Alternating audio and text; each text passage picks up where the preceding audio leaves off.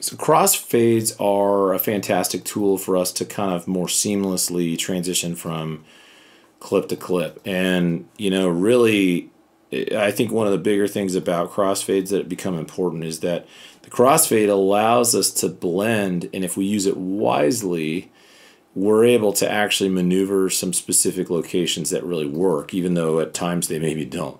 As a classic example here, a lot of times when we're trying to match places to sound the most natural, we're actually trying to choose positions where the one clip is meeting the other clip, so they don't look like this, meaning like where the waveform is returning and the transition smoothly goes back in the correct direction. But if you pull this one down, you can see that there's really not one of those points, meaning like the green is always on its way up when the blue is on its way up as well. And so it's like every time you see these transitions, there's maybe kind of one here, right here at this point.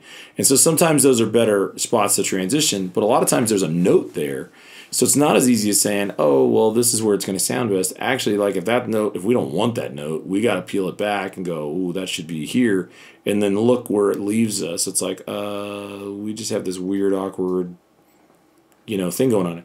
And that's where the crossfade really does its job. We could do them nice and tight, highlight between two regions, and just say, all right, that's what we're doing. You can see the preview here, and of course you can preview it here.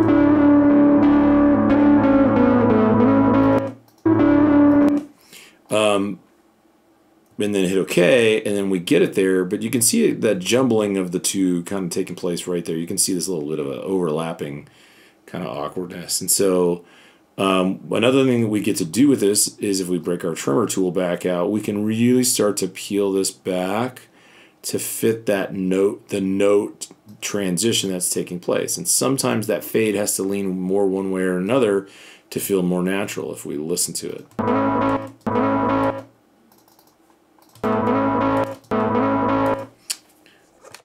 And what I'm going to do is I'm going to enter dynamic mode again and kind of set this up so we can slide it around. But notice you're really not hearing the transition. There's not a real difference between those two notes in transition there.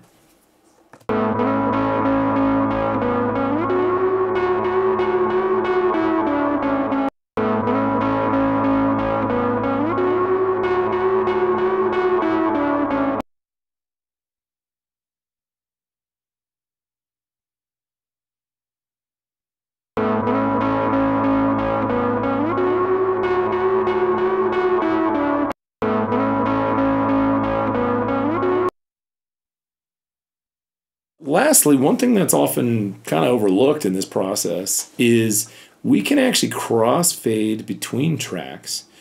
And typically, like if you're looking at this and you're seeing, okay, well, one track is going down while the other track is going in, it's ideally the same process if we were to extend the green all the way to here and extend the blue all the way to here, as it would be if we put these on two separate tracks. And so we can actually crossfade between the tracks. What I'm actually going to do real quickly is just duplicate this track. Just going to click into it, duplicate it, and actually only open the active playlist real quick, and then show you what I mean. And so if I go over here and I say, all right, let's get rid of the fade, and I want my green to go all the way where this fade is right here. And then I come over here and I can just drop off a marker for the moment just to show me where this other location was for the blue. I'm going to do the same and get rid of this for the blue. Let's eliminate the green altogether and the blue altogether up here and just pretend that this is how that track was set up. If we hover over both of these and then we hit Command F, and we have to make sure that we cross over into the no clip region on this one, all of a sudden we're going to see the same dialog box that we saw before, and it's the same crossfade essentially. And the reason we might actually want to do this, let me play it for you real quick so you understand the similarity.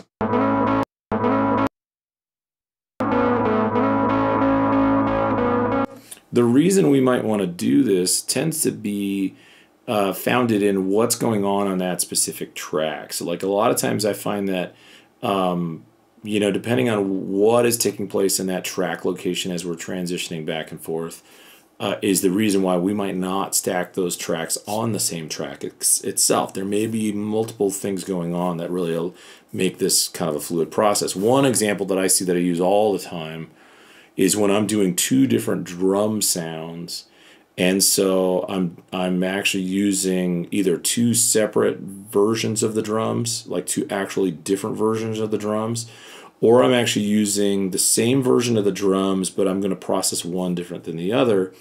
Then what I'll end up doing is, as I transition from one variation to the other, I'm going to use this crossfade. And then as I transition back, I'm going to crossfade back. So kind of as an example, you know, it's like if I put a bunch of plugins on this particular track and I wanted it to have this sound, instead of running it as automation, you know, I go into the mix window and I say, oh, you know what, here's what I'd like to see is, as we get to this track, let's just go ahead and filter the snot out of it. I'm going to get rid of these, and, you know, maybe I want it to sound like this at this point in time. And let's go audition just the blue.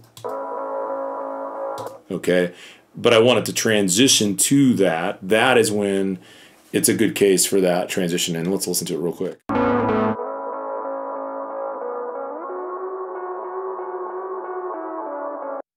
And there's some crossfade action.